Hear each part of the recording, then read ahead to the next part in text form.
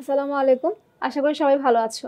আজকে আমরা পড়ব বেনজিনের নাইট্রেশন এবং এই বিক্রিয়া কৌশল সম্পর্কে। এটাও খুবই একটা ইম্পর্টেন্ট টপিক। তো প্রথমে আমরা জানবো নাইট্রেশন আসলে কি। বেনজিনের নাইট্রেশন মানে হচ্ছে বেনজিনের হাইড্রোজেন পরমাণু কোনো নাইট্রোমূলক দ্বারা প্রতিস্থাপিত হওয়া, এবং এই নাইট্রোমূলকটা মূলত সৃষ্টি হয় গাঢ় সালফিউরিক অ্যাসিড এবং গাঢ় নাইট্রিক অ্যাসিডের মিশ্রণ থেকে। তাহলে সহজ কথায় বেনজিন বলয়ের হাইড্রোজেন পরমাণুকে গাঢ় সালফিউরিক অ্যাসিড এবং গাঢ় নাইট্রিক অ্যাসিডের মিশ্রণ থেকে সৃষ্ট নাইট্রোমূলক দ্বারা প্রতিস্থাপিত করে নাইট্রোবেনজিন উৎপন্ন করার কৌশলই হচ্ছে বেনজিনের নাইট্রেশন। এবং এই নাইট্রেশন বিক্রিয়া আমরা দেখতে পেলাম। তাহলে এখানে প্রভাবক হিসেবে কাজ করবে হচ্ছে গাঢ় সালফিউরিক অ্যাসিড এবং গাঢ় নাইট্রিক অ্যাসিড। গাঢ় সালফিউরিক অ্যাসিড প্রভাবক হিসেবে থাকে এবং গাঢ় নাইট্রিক অ্যাসিডটা বিক্রিয়া অংশগ্রহণ করছে, এবং এই বিক্রিয়াটা সংঘটিত হওয়ার জন্য 60 ডিগ্রি সেলসিয়াস টেম্পারেচার থাকা প্রয়োজন। তাহলে আমরা বিক্রিয়াটা দেখে নিই। তাহলে আমরা দেখতে পেলাম যে এখনও বেনজিন এখনও নাইট্রিক অ্যাসিডের সাথে বিক্রিয়া করার ফলে এখানে আমরা নাইট্রিক অ্যাসিডটাকে বিক্রিয়াটা বোঝার সুবিধার জন্য ভেঙে লিখেছি OH বন্ড Na2, অর্থাৎ নাইট্রোমূলক এবং হাইড্রোক্সিল মূলক হিসেবে। তো এখানকার এই নাইট্রোমূলকটা বেনজিন বলয়ের একটি হাইড্রোজেন পরমাণুকে প্রতিস্থাপিত করে সেখানে যুক্ত হয়। প্রতিস্থাপিত হাইড্রোজেনটা এই হাইড্রোক্সিল মূলকের সাথে যুক্ত হয়ে তৈরি করছে পানির অণু। তাহলে আমরা পাচ্ছি কি নাইট্রোবেনজিন এবং পানি। বিক্রিয়ার টেম্পারেচার দরকার 60 ডিগ্রি সেলসিয়াস। এখন এই বিক্রিয়াটা কিভাবে মূলত সংঘটিত হয়, বিক্রিয়ার কৌশলটা কি, সেটা খুবই ইম্পর্টেন্ট আমাদের পরীক্ষার জন্য।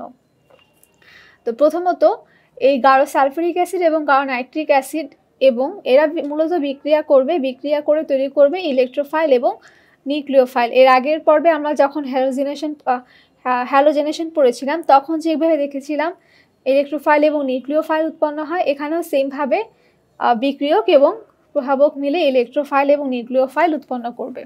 তাহলে আমরা এই বিক্রিয়াটা দেখতে পেলাম নাইট্রিক অ্যাসিড এবং সালফিউরিক অ্যাসিড থেকে একটি নাইট্রোমূলক তৈরি হচ্ছে, পানি তৈরি হচ্ছে এবং হাইড্রোজেন সালফেট আয়ন তৈরি হচ্ছে। তো বিক্রিয়াটা আমরা যদি ভেঙে লিখি তাহলে বুঝতে পারবো এখানে নাইট্রোমূলক এবং হাইড্রোক্সিল মূলক, এখানে হাইড্রোজেন এবং হাইড্রোজেন সালফেট। তো এখানে এই হাইড্রোক্সিল এবং হাইড্রোজেন মিলে তৈরি হয়েছে পানি। এই নাইট্রোমূলকটা আলাদা হয়ে গেছে, আলাদা হয়ে নাইট্রো আয়ন তৈরি করেছে আর কি।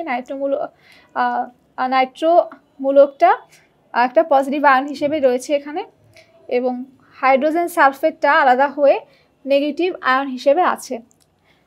তো এখানে আমরা দেখতে পাচ্ছি, আমরা জানি যারা হচ্ছে ইলেকট্রোফাইল তারা পজিটিভ চার্জ বিশিষ্ট হয়। তাহলে ইলেকট্রোফাইল হচ্ছে এই নাইট্রোমূলকটা, আর নিউক্লিওফাইল নেগেটিভ চার্জ বিশিষ্ট হওয়ায় নিউক্লিওফাইল হবে এই বাইসালফেট আয়নটা। তো নাইট্রোমূলকটা ইলেকট্রোফাইল এবং বাইসালফেটটা নিউক্লিওফাইল। তো বিক্রিয়া শুরু হবে ইলেকট্রোফাইল মূল বিক্রিয়ককে আক্রমণ করার মাধ্যমে। তো বিক্রিয়াটা মূলত শুরু হবে এই ইলেকট্রোফাইল দ্বারা মূল বিক্রিয়ককে আক্রমণ করার মাধ্যমে। মূল বিক্রিয়ক এখানে হচ্ছে বেনজিন। তো বেনজিনের যেহেতু পাই ইলেকট্রন থাকে সঞ্চয়নশীল, তো বেনজিনের এই ইলেকট্রনগুলোর প্রতি আকর্ষণের কারণে ইলেকট্রোফাইলটা প্রথমে বেনজিনকে আক্রমণ করবে, এবং আক্রমণ করার মাধ্যমে বেনজিন এবং ইলেকট্রোফাইল মিলে একটা কমপ্লেক্স যৌগ তৈরি করে, যেটাকে বলা হচ্ছে সিগমা কমপ্লেক্স। এই কমপ্লেক্স যৌগটা একটা অস্থিতিশীল অবস্থা, যেখানে একই সাথে হাইড্রোজেনও থাকবে, নাইট্রো আয়নও বেনজিন বলয়ে যুক্ত থাকবে। এখন কোনো একটা যৌগ কখনোই একটা অস্থিতিশীল অবস্থায় থাকতে চায় না, সে চায় আবার পুনরায় স্থিতিশীল অবস্থায় ফিরে যেতে।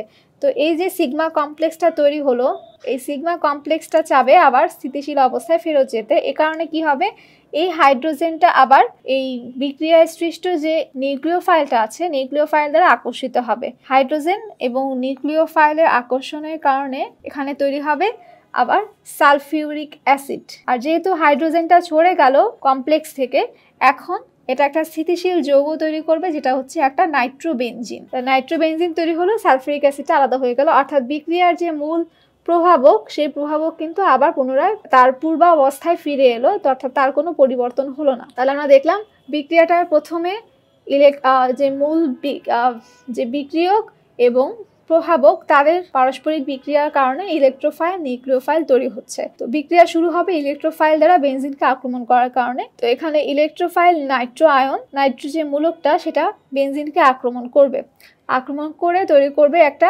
সিগমা কমপ্লেক্স, যেখানে একই সাথে নাইট্রো এবং হাইড্রোজেন যুক্ত আছে।